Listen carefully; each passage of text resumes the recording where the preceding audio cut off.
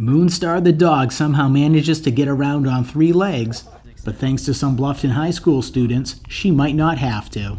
Engineer, design, and development students are busy checking their measurements to fit Moonstar with a new prosthetic leg. Probably the hardest part is trying to get the measurements right, as when she's walking, it changes based off of the distance on the ground. So when she's fully extended, it shifts a significant amount from whenever she's just resting. So we have to find a way to make sure that she can walk and lay down and rest with those distance gaps. The students have built this metal prototype. Once they make their final adjustments, the class will use a 3D printer to create the new leg. The metal piece we use is just to find the right distance for it, so it's not actually the leg we're going to use. And then the nub is that's actually what we are going to use. And we had to make it through Inventor, and then once we made it through Inventor, we gave it to Mr. Robinson and he 3D printed it out. Moonstar was adopted by Estee Williams about a year ago from the Hilton Head Humane Society.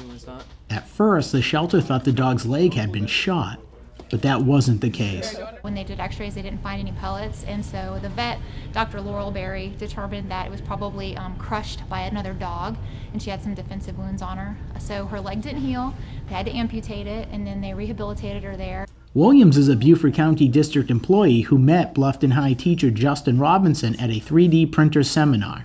The two started talking about Moonstar, and Robinson realized this would be a perfect project for his third-year engineering students.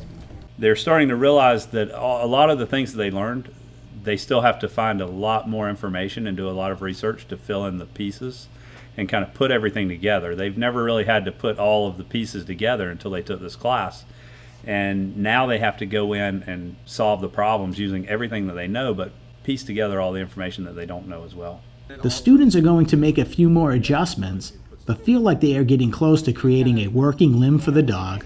Right now, we're probably going to look at doing some kind of harness to make sure that she can stay stabilized on that side. Even though Moonstar has adapted to using 3 legs, Williams worries about her dog's future. With her having the front leg missing, over time, that joint is going to wear down. So while she can get around really well right now, just over time, if there's a way to take some of that pressure off some of the time, even if it's just when we're walking on the sidewalk versus at home she isn't wearing it, then that's going to help her, in the long run. The students hope to 3D print Moonstar's new leg in about 2 weeks. At Bluffton High School, Ron Lopes, Beaufort County School District.